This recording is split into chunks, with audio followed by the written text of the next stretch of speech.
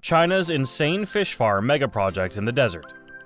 China's fish farm megaproject, located in the vast Gobi Desert, is a groundbreaking initiative aimed at revolutionizing the country's aquaculture industry. This ambitious project involves the construction of large-scale, high-tech fish farms in one of the world's most inhospitable environments. Despite the challenges, China is determined to turn the arid desert landscape into a thriving hub for sustainable fish production. You might be wondering why China would choose to build fish farms in a desert region.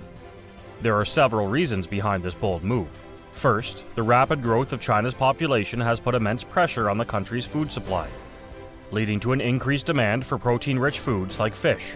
Building fish farms in the desert allows China to utilize underdeveloped land and tap into abundant underground water resources, while minimizing the impact on coastal ecosystems and traditional fishing grounds. The fish farm megaproject utilizes cutting-edge technology and innovative design principles to create a sustainable and efficient aquaculture system in the desert.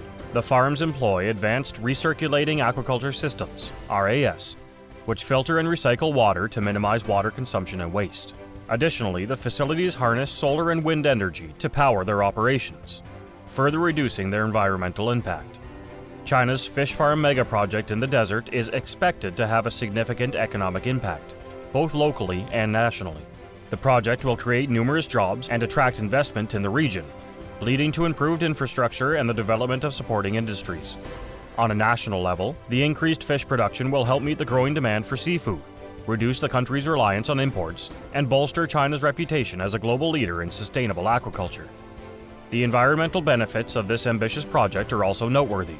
The use of RAS technology and renewable energy sources reduces the farm's carbon footprint and water usage. Moreover, by establishing fish farms in the desert, China is alleviating pressure on overfished oceans and coastal ecosystems, contributing to the global effort to protect marine biodiversity and promote sustainable fishing practices.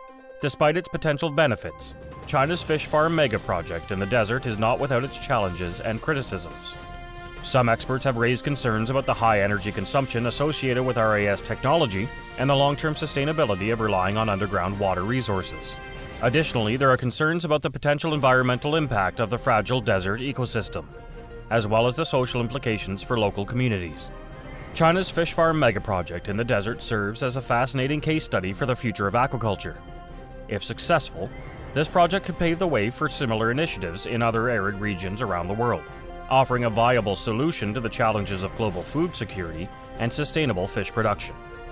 As the world grapples with the impacts of climate change and population growth, innovative approaches like desert aquaculture could play an increasingly important role in ensuring a sustainable food supply for future generations.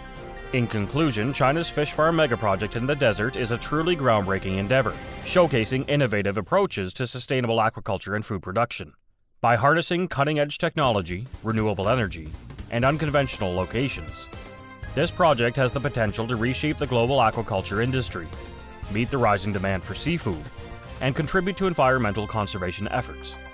What are your thoughts on China's fish farm megaproject in the desert? Do you think this approach could revolutionize the global aquaculture industry?